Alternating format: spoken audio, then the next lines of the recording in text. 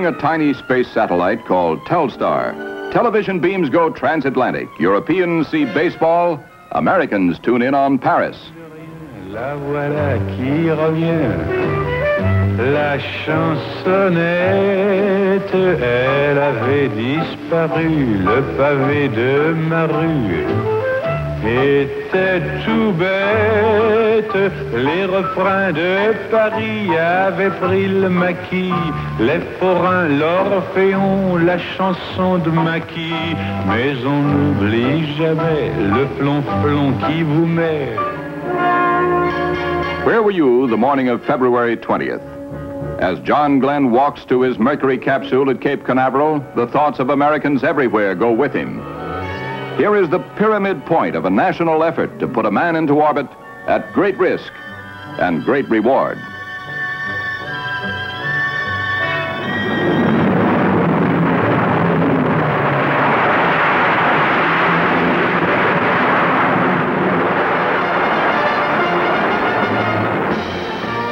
Capsule leaves booster, and for nearly 5 hours, Glenn is freed from Earth's gravitational chains. The Friendship 7 capsule lands safely, and with 18 minutes, is aboard the destroyer Noah. Shipboard, after his 3-orbit flight, Colonel Glenn says, "My condition is excellent." The anxieties of the space flight are eloquently revealed by Glenn's reunion with his wife.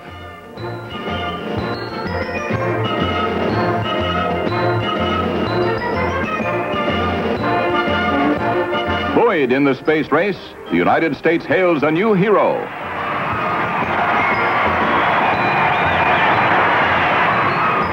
After Glenn, Carpenter.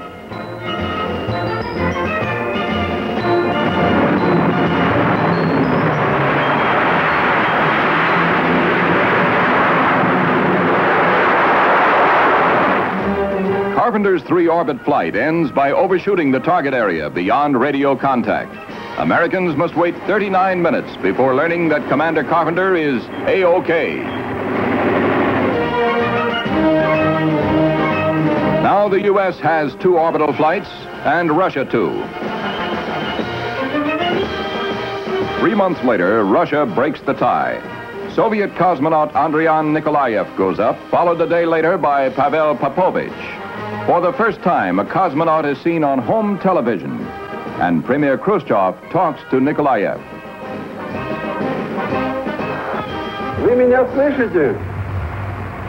Я вас слышу. For 3 days, the 2 cosmonauts circle the Earth in tandem, then land safely. No film is released of launches or landings, but Eurovision carries the cosmonauts' reception in Moscow by Khrushchev and First Deputy Premier Mikoyan. The feat of Russia's space twins is followed by the flight of Commander Wally Schirra. He goes for 6 orbits with such textbook perfection that the Mercury program decides to shoot for a full-day 18-orbit flight next attempt.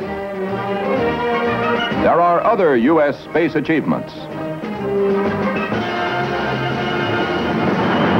Saturn, the moon rocket, is successfully tested with 1.5 times the thrust that pushed the Soviet Vostoks into orbit.